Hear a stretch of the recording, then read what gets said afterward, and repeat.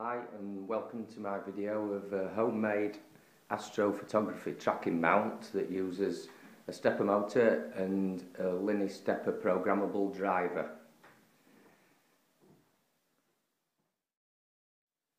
The reason behind building this mount was that my main telescope is on a homemade equatorial fork mount which weighs approximately 100 kilograms, so setup time's about half an hour, whereas with this mount it can be set up and tracking, taking pictures in less than 5 minutes. It's so simple. This was the original camera mount that I made, the first version. I wasn't too happy with it because the polar alignment scope isn't exactly on the same axis as the camera's turning on. Now, you'll see that the modified one, the polar alignment scope, slides inside the hollow tube that the camera turns on, so you know that your polar alignment's going to be perfect. Also, this one's just sat on a cheap tripod. My first mount I made is on an old equatorial mount that's much more stable and much easier to set up than a cheap tripod that does tend to move about quite a lot. Right, we're going to have a look at this modified mount. I've just set up a small laser collimator to show how the mount works. What it does is, as the stars move from west to east, and that's in the northern hemisphere, then the mount turns at exactly the same speed, but in the opposite direction as the Earth's turning. So, wherever you point the camera, the mount turns on this axis and tracks the stars.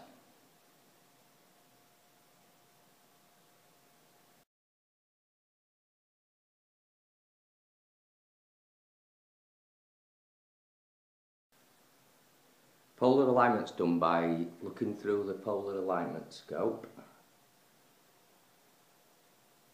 with the Big Dipper and Cassiopeia in the correct orientation.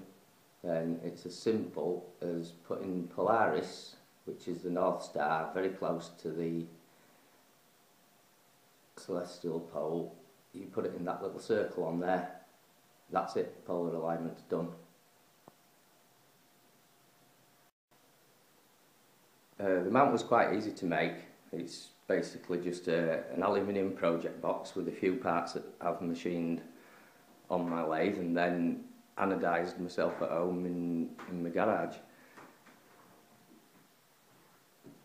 The battery that I run it from, it's a 4200 milliamp hour battery.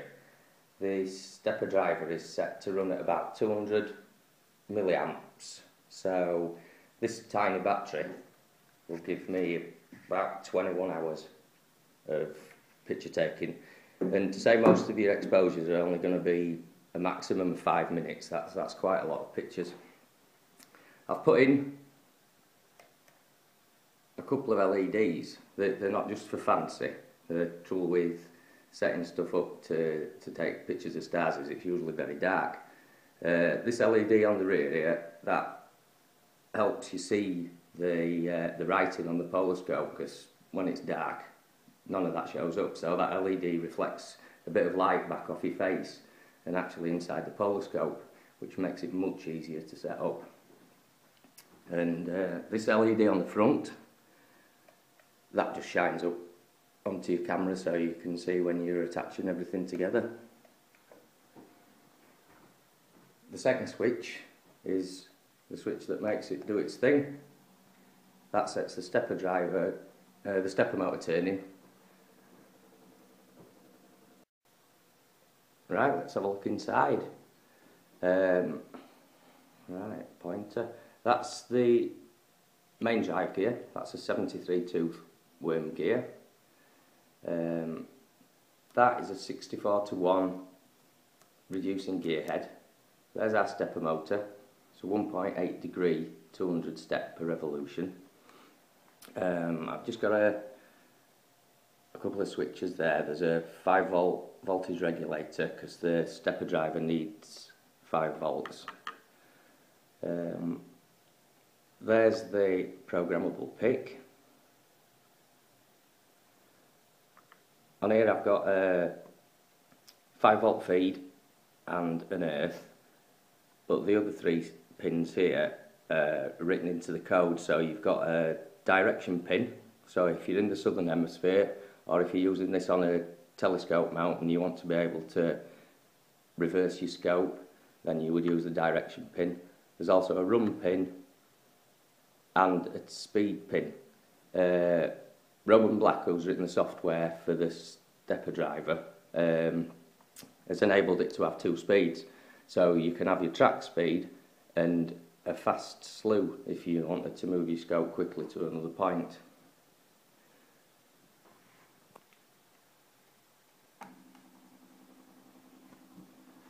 Right, that's tracking now. I think you can see that stepper motor is turning.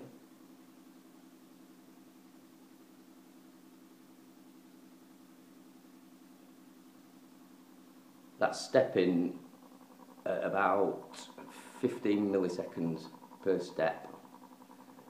Now with the gear ratio I've got, it's 4,672 to 1.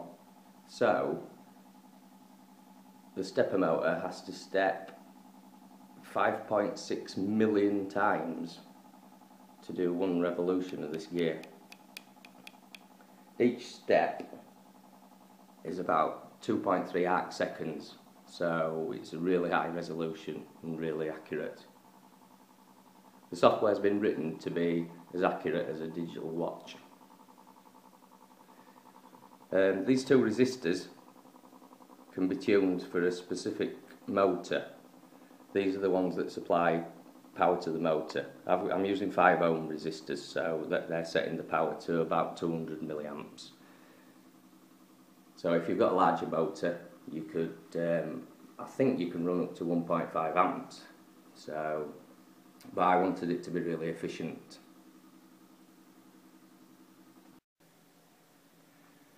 Right, I'm just going to show you a quick look at the software now. I've actually written a small program in Excel that I'll post links for where all these can be found, that will work out the step timing for any given gear ratio that you want to use. It's a very simple equation. We know exactly how long it takes for the Earth to do 1 rotation. That's 86,164.1 seconds. If we divide that by our gear ratio, which you would input into there, whatever gear ratio you're using, and then divide that by the microsteps the stepper motor does, which is 1200, then it will give us an exact step timing to program into our pick that's on board the stepper driver. Now my gear ratio is 4672 to 1. So if we just hit enter now, that will generate the step timing. You can see that's 15 milliseconds. So from there we can transfer that into the telescope driver code that Roman Black's written. He's written this so that it will drive any telescope,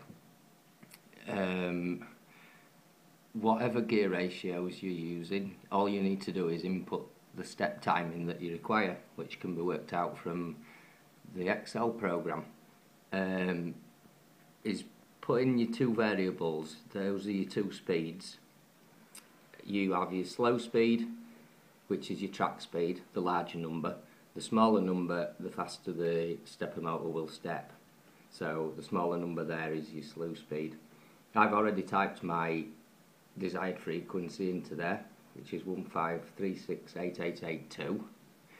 The other variable that is put in is you can change the crystal X-tal that you're using on your stepper driver. Mine's 20 megahertz, but you could use whatever you wanted.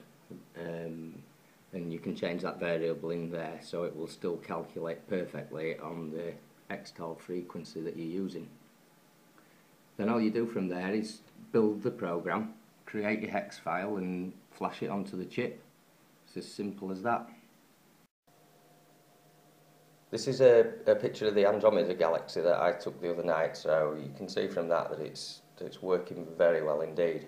That's just taken with a standard 55mm, not so great quality lens that comes with the camera, so you know, with a larger lens you could get much better results.